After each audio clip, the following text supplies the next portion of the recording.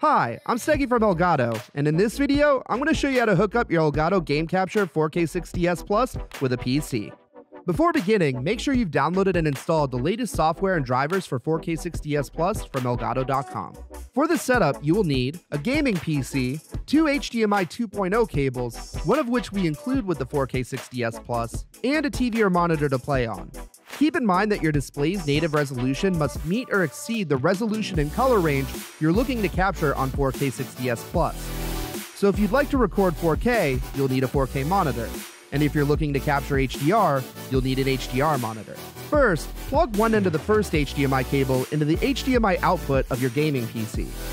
Next, plug the other end of this HDMI cable into the HDMI input of the 4K 60s Plus.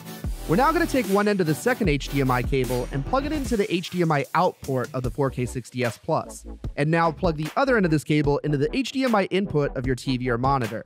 Now, you can connect the USB-C cable and power adapter from the 4K 60s Plus to your wall outlet for power. If you're using 4K 60s Plus in standalone mode, you're all set on the setup and can insert an SD card and press the record button when the button is glowing like so to indicate it's ready to record. And once you're done, you can press the record button again to stop the recording.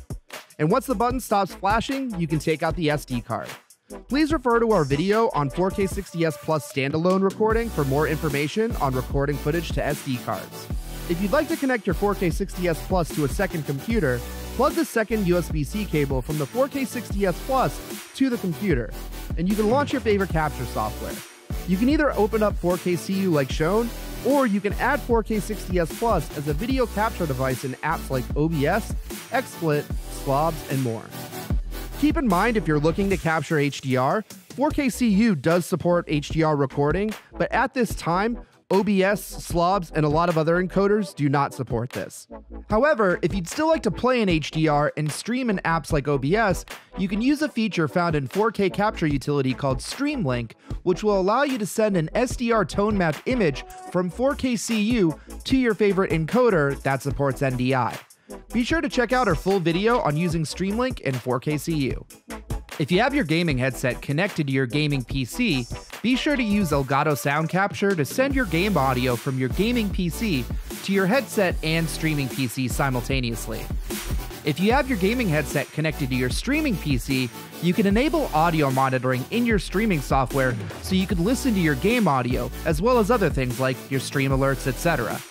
Keep in mind that because 4K 60s Plus is encoding the signal before sending it over USB 3.0, there is about a 200 millisecond delay coming into your capture software.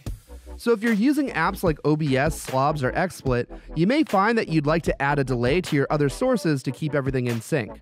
Please refer to our Syncing 4K 60s Plus video for more information on how to do this. But with this setup, you're now able to play, record, and stream your favorite PC game in up to 4K 60 HDR with your Elgato 4K 60s Plus. Once again, I'm Steggy from Elgato, and until our next video, good luck and have fun.